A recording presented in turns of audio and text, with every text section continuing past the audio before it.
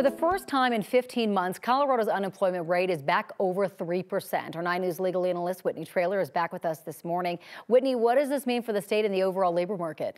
Good morning, Corey. Good morning, everyone. Yeah, August employment data was just released, and our unemployment rate in the state is 3.1%, which is where we were before the pandemic. This is still better than the United States rate, which increased to 3.8% in August, which was up from July's 3.5%. So we're doing better than the U.S. Last month now, Colorado added 2,500 people to its labor force.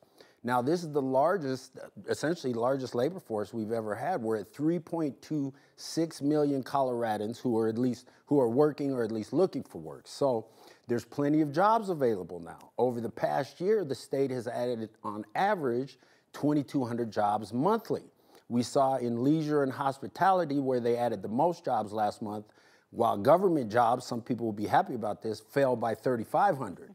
So in, let's see, of the state's 7 metro areas, Pueblo had the highest unemployment rate at 4.9%. They've consistently been high down there in Pueblo.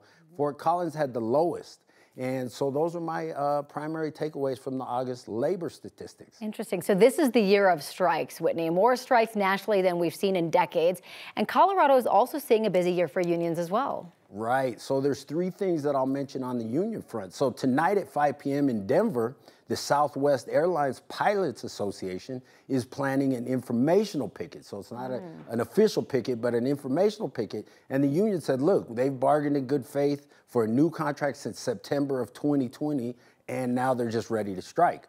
Just last week, another Denver Starbucks voted 15-1 to unionize.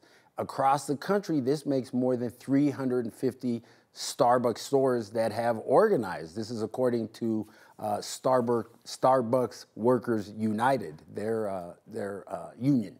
And finally, the Service Employees International Union, which they represent over 3,000 Kaiser Permanente employees in the health industry, they have voted to strike if no agreement is reached by September 30th. So one common element among each of these scenarios as the unions are threatening to strike is that they're saying, look, we're just seeking a livable, quote, livable wage and better employment conditions. So let's hope the parties involved can work together, cooler heads prevail and agree on terms, because strikes are difficult for the economy.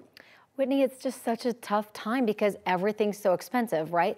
Gas prices and food and everything. And so they're just saying, we're having a hard time living right now. We're working our butts off, but we just need some more money. It's a great point, and this is really a common issue between sort of ownership, management, and labor. And that's really, I mean, this is the purpose of striking, is that saying, hey, if you're not coming to the table with terms we can live with, then this is our legal right, which is to inflict pain on your economy, your pocketbook, to make some changes. So hopefully they do. And it's also difficult when you're having record-setting profits and then your workers are not being taken care of.